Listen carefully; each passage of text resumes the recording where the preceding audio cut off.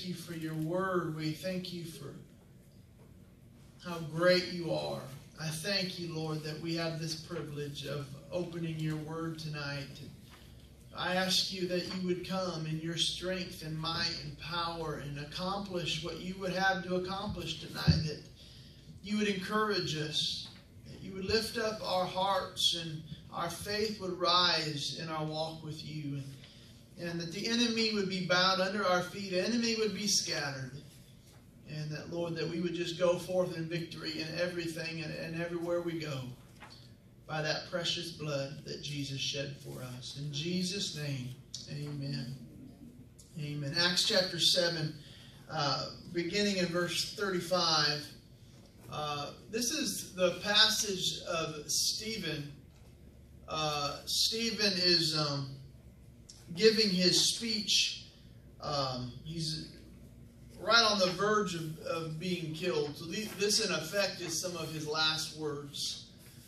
Because after he gives this message, they martyr Stephen, and Stephen becomes that first martyr for Jesus Christ.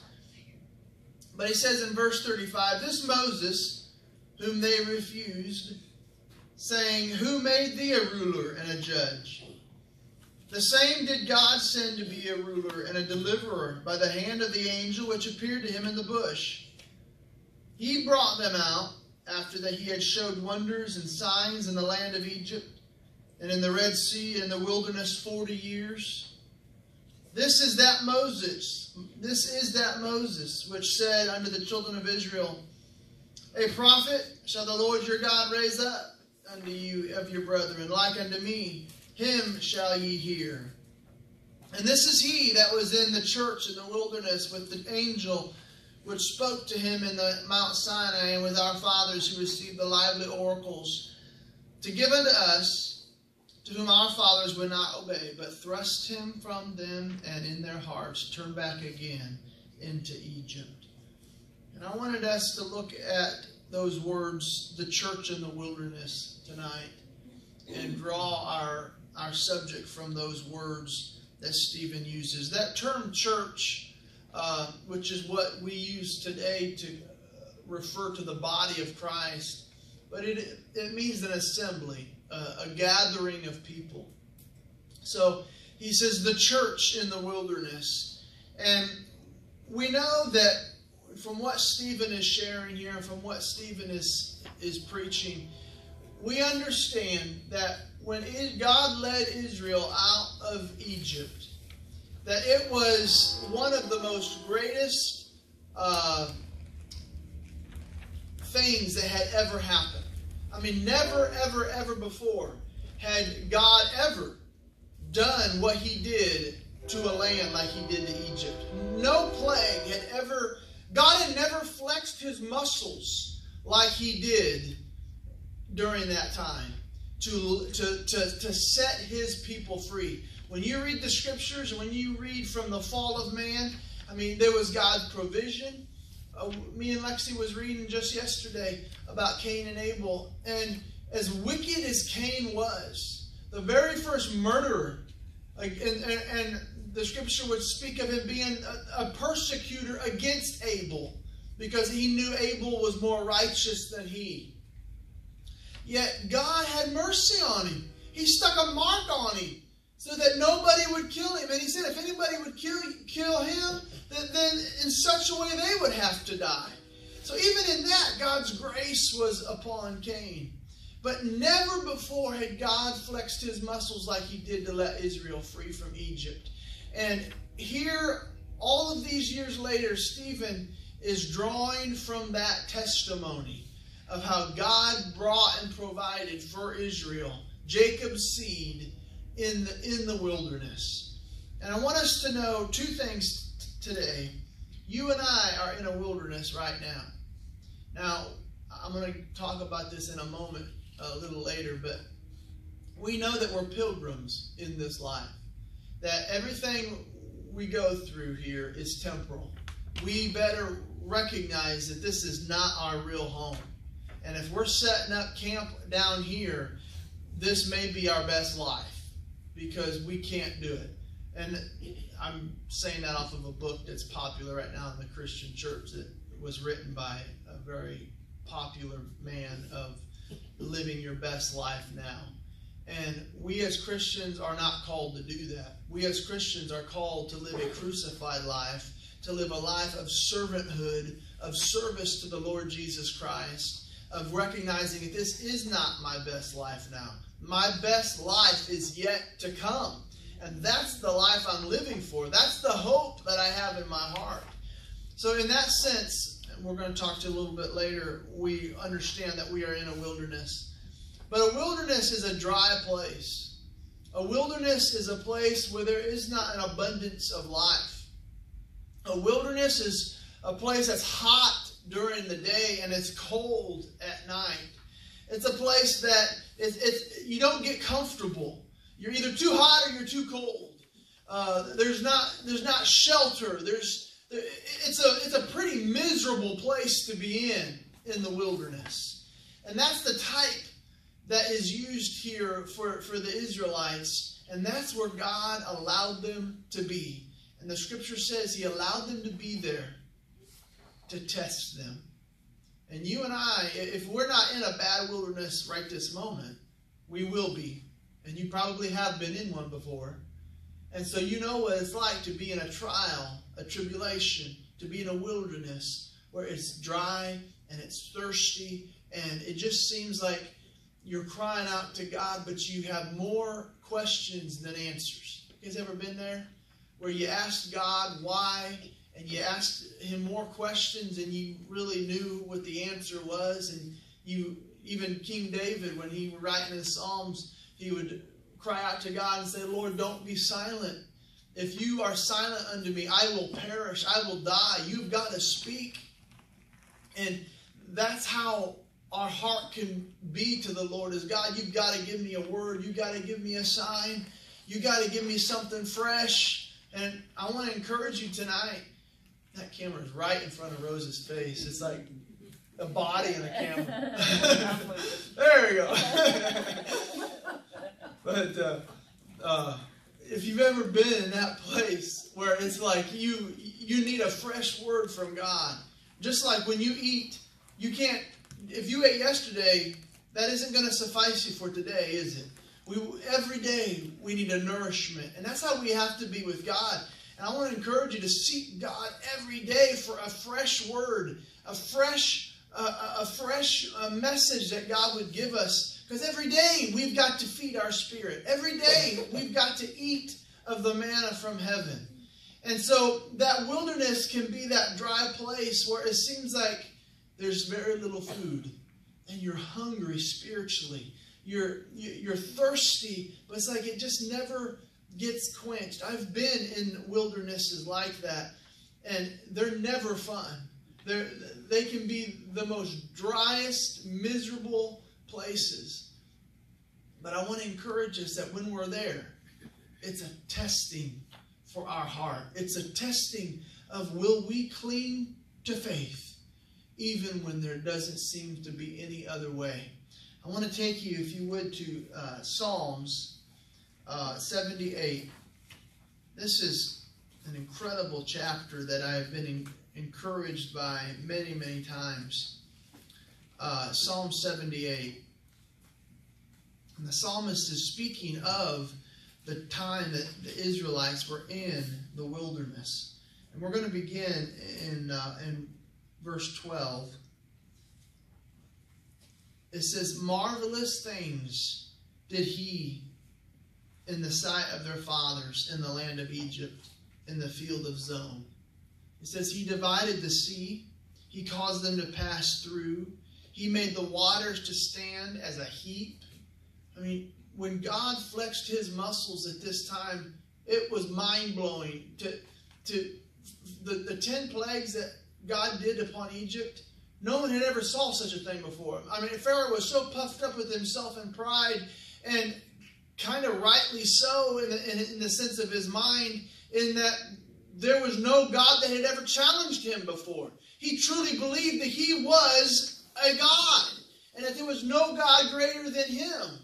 And yet all of a sudden he's coming face to face with the God that gives breath. It gives him breath that allows his heart to beat. And you see this, the pride of man and the beauty and power of God come together and they're colliding. And man just won't give up. Man just won't submit. He won't humble his heart. And God more and more and more is tightening that grip to prove just how big he is. And God told him, you let my people go.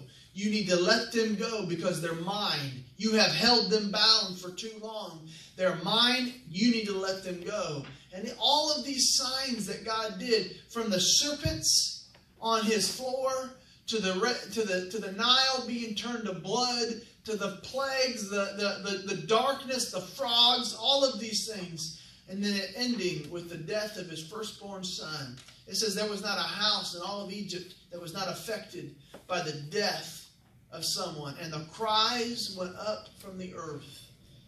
And they could hear them from miles and miles away because of the God flexing his power. And yet in all of this, Pharaoh's heart was still hard. And in all of this, Israel still just couldn't quite believe God. It says in verse 14, in the daytime he led them with a cloud, and all the night with a light of fire. He clave the rocks in the wilderness, and he gave them drink as out of the great depths. And if you read Exodus, you'll see all of these things. That rock, they complained no sooner than they were really even out of Egypt. They weren't out very long, and they complained that there was no water. And they said, you let us out here because there wasn't enough graves to bury us, so you're just going to bury us in the wilderness. And Moses cried out to God, and God said, take your staff and hit the rock. And he did, and a geyser come out of that rock. And it wasn't just a drinking fountain. I mean, they had well over 1 million souls. On top of that, they were loaded down with cattle and livestock. All of these things had to drink, and they got their fill. So you're talking a rock that produced a geyser in the wilderness to provide for them. They watched this. It says in verse 16, he brought streams also out of the rock. He caused waters to run down like rivers. It says, and they sinned yet more against him by provoking the Most High in the wilderness. And I want us to get this in our heart tonight, that when we're in the wilderness, when we're in that dry and thirsty place, when we are being tested on will we trust God, we better make sure that we don't cut God short. It says here in verse 18, I love this, they tempted God in their heart by asking meat for their lust. Yea, they spoke against God and said, can God furnish a table in the wilderness? I love it. Because the answer is yes, he can. Yes, God most certainly can furnish a table in the wilderness. And you just see God. In the middle of a desert, they challenged God. Could God do this? And he says, sure I can. And he lays out the full course right out there in the middle of nowhere, just to prove to them, I got a rock that can follow you.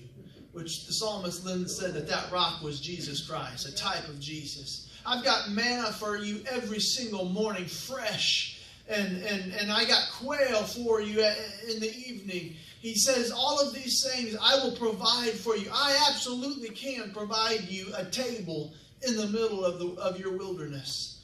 And I want to encourage us, if we're in a wilderness right now, if we're feeling like we're getting pinched in, and how is things going to work out the way God, like I think they should, or whatever. It could be family issues. It could be, I mean, I've been in dry times in my life spiritually to where you just didn't feel like getting up and reading your Bible.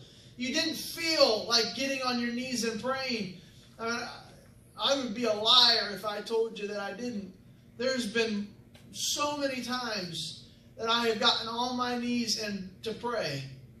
And all of a sudden, I got so sleepy. Isn't that how it works? Or I got in my prayer time, in a time to seek God, and it was like everything, it just didn't work. As the words were coming out of my mouth, doubt was biting them and catching them. And it was like, you felt like you were chasing your tail because you know God isn't going to answer your prayers unless you ask them in faith. And here you are asking them, and you know you ain't believing because they're just words, because you're in the back of your head, you're doubting everything you're saying. Is God really going to provide a table in the wilderness? Or is God really going to heal my body? Is God really going to touch my loved ones? And the whole time you're thinking, no, no, no. Years ago, I told you this before, that I was preaching somewhere. I don't even know where I was at or what I was preaching. But I was preaching at this place, and an elderly woman come up afterwards, and she wanted prayer. And she said she had a horrible migraine. And I can feel for her. I've suffered from migraines since I was a kid. And they are debilitating. I mean, I would get them so bad that I would vomit. But I would want to vomit because it seemed like after I threw up, they would go away.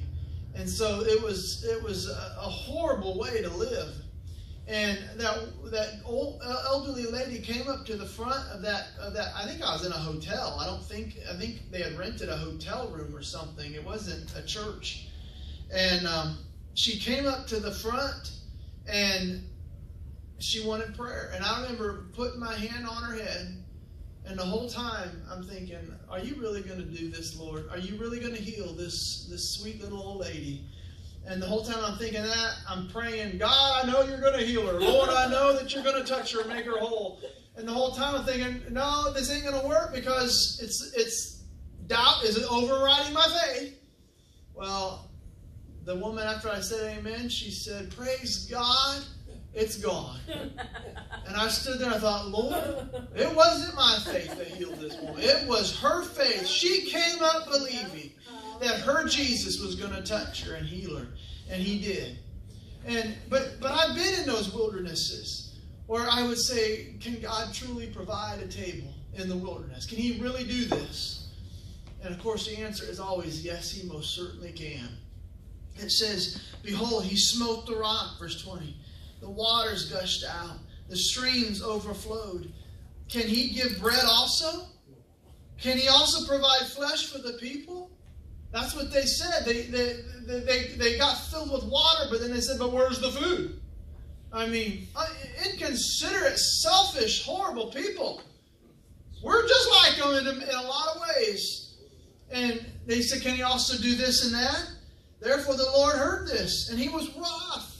So a fire kindled against Jacob, meaning against the seed of Jacob, and anger against Israel, because they believed not in God and trusted not in his salvation. You see, this is the purpose of our wildernesses, is to try us to see, will we trust in God? Will we truly believe in him? And whether it's been the youth center is celebrating its 25th year, which ironically it's been a humdinger of a year to celebrate an anniversary, but 25 years. The youth center has been reaching kids in our community. But that didn't just happen overnight. I mean, the people that will call mom up on the phone and say, we'd like to start a youth center in our community. We want to come and see how you do it. Well, when they start to realize what all has happened, they don't really want that. They don't want to start small and get to that point. They don't want to do it for 25 years with no pay and have no paid staff, to have everybody be volunteer. They don't want these things because they have their own way. But see, God has a different way about things. And God, it always requires us to have to make a sacrifice unto him. And this church, it didn't just happen. I mean, God has led us from being in a home church to here, and he's provided all along the way. And I can't even tell you how many times I was crying out to God, God, are you really going to furnish a table in the wilderness? Are you really going to be able to see us through? And every single time, God has been so far more faithful than I have, because God's really able to do it. And when it comes right down to it, are we willing to trust him? Are we willing to just let go and believe that God's able? And I think the secret is making sure that you are where God wants you, that you're in the will of God. Because a lot of people get outside of God's will, but yet they are still expecting God to do things. And God doesn't work that way. But when we know that we are in God's will, and that if you're anything like me, you do it with fear and trembling because you're fearful of making a mistake. You're fearful of, I know if I get off track, then the curse of God comes upon me. It isn't going to be His favor. And I don't want to be under the curse of God. I want the favor and the blessings of God in my life. And I know you do too. So when we know that we are in God's will, that we are where God wants us, then at that point you just trust. And you watch to see where God brings the answer, what He does. Years ago, the youth center had been shut down. I'll stop and let you have any comments or questions. Or we had closed the door, rather, because we had electrical problems. Praise God for volunteers who do work. But we had a volunteer, as precious as he was, he ran an extension cord to our electrical panel.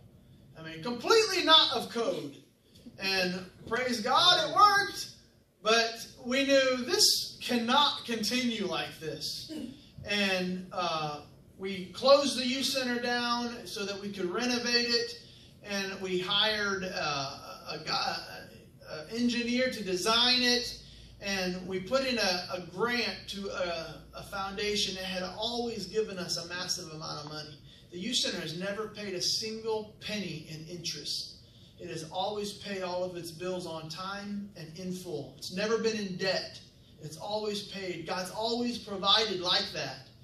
And we thought, well, we just know God is going to give us this huge, I don't even remember now how much it was, but it was a lot of money. God's going to give us this huge grant to do this.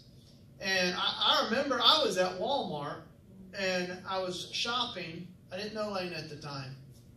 So this was before I was married or had kids or anything. And my phone rang, and it was like those big, huge cell phones that you pull out and have the antenna, you know. And I was like, hello?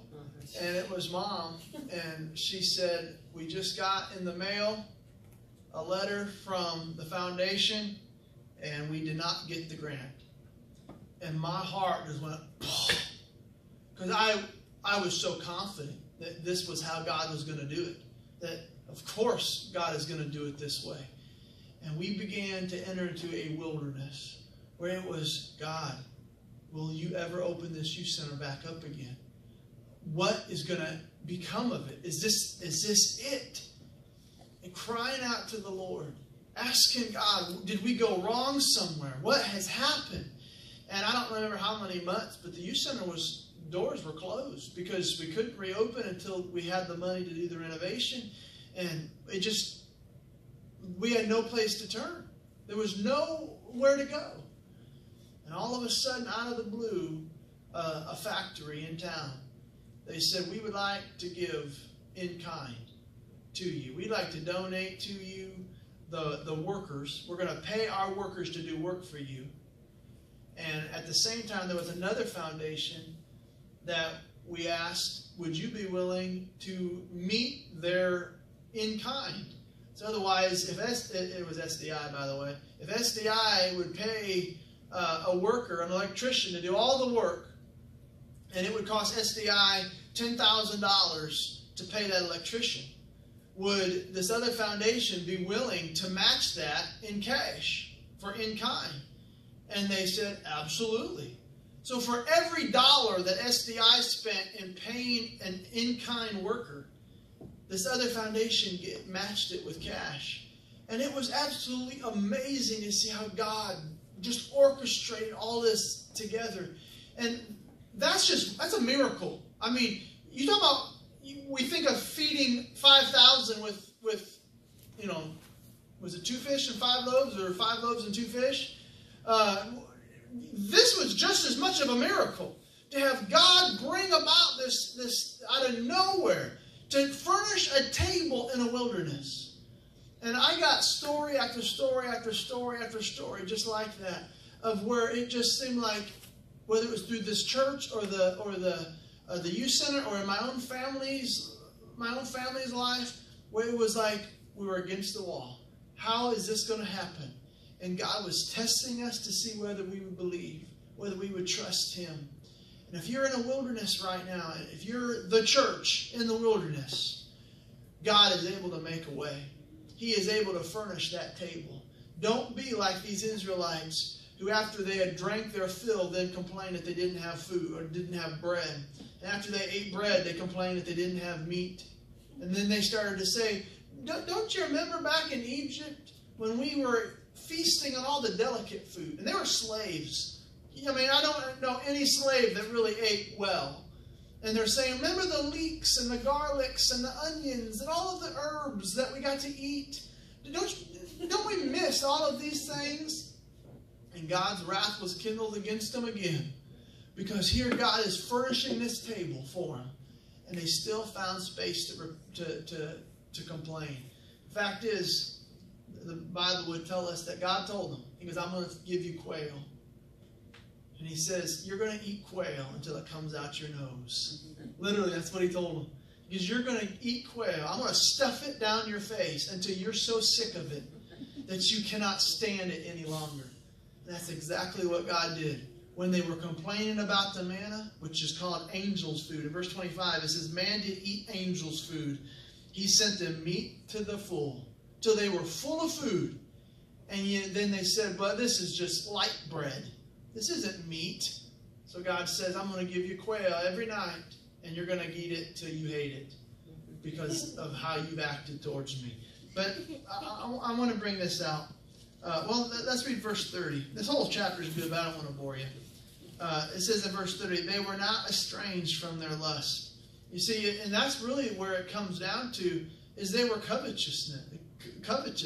They weren't content with what God was giving them. They always wanted more. They always wanted something else. He says, while the meat was still in their mouths, I think I mentioned this Sunday, the wrath of God came upon them, and He slew the fattest of them, and He smote down their chosen men. For all this they sinned still, and believed not for His wondrous works. In verse 40, he says, how often did they provoke Him in the wilderness, and grieve Him in the desert? It says, yea, they turned back, they tempted God, and they limited the Holy One of Israel. How many times do we limit God? In our prayers, we limit Him. We don't truly just let go and see just how awesome God can be. How grand God can do things. How magnificent that God can provide. We limit God and we put Him in a box and we think this is how God's going to have to move. And that's what I did. When I expected that big foundation to give that big grant, I limited on how God could work. I believe He could do a big miracle and make this one person give a ton of money. But I limited to see how He could literally sit back and orchestrate an entire community and men and people and lay it on the hearts of people. You just come and give.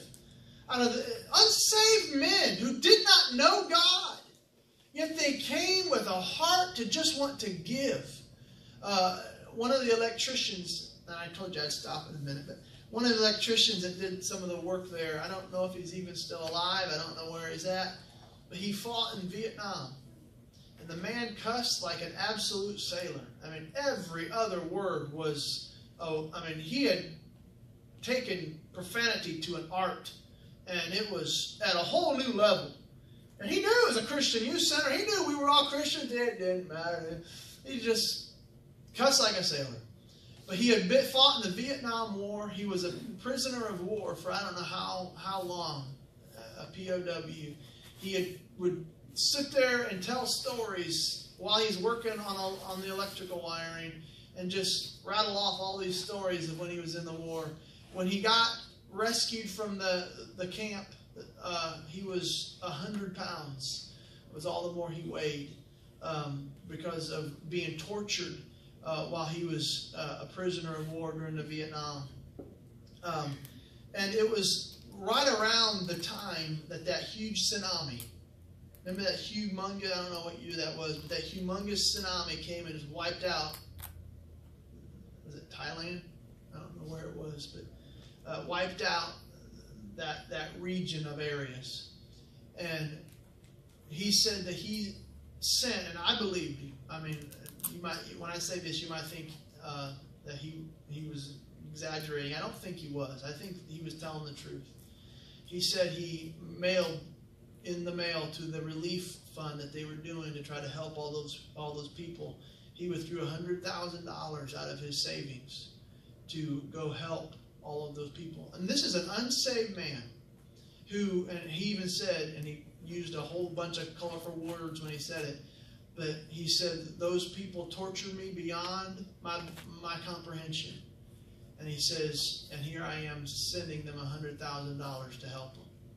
And if God brought an unsaved man, and I don't know, I've told that story before, so God used him to help me because it touched my heart to think about it.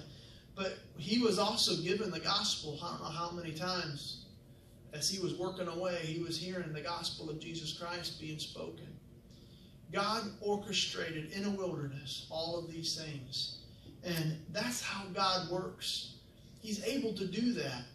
But if he would have just had some big fancy company give write out a big old check and then we just pay it all in full, all of those things, all of those stories, all of those times of praying, God, I'm waiting to see your hand, and then to see God's hand move, we would have lost those experiences. So that time in the wilderness, it's never fun because it's a dry and it's a thirsty place. But you see, God is able to provide water in the wilderness. God is able to set a table for us in the presence of even our enemies, David said in Psalms 23. God is able to do it. And see, in the wilderness is the only place that our faith gets tested. What are we really made of? Will we really truly surrender to God and trust Him to make a way? Or are we going to complain that it isn't the way we want it to be? The church in the wilderness, I don't want to limit God. I want God to be able to show forth His mighty hand in everything that He wants to do.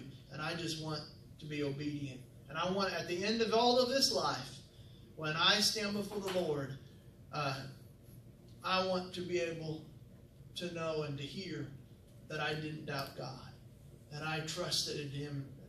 I can tell you now, in my way of thinking, there's shame, because I know what I've thought in the past. I know of the doubt that I've had. I know the times that I've cried out to God and said, "Where are you, Lord?"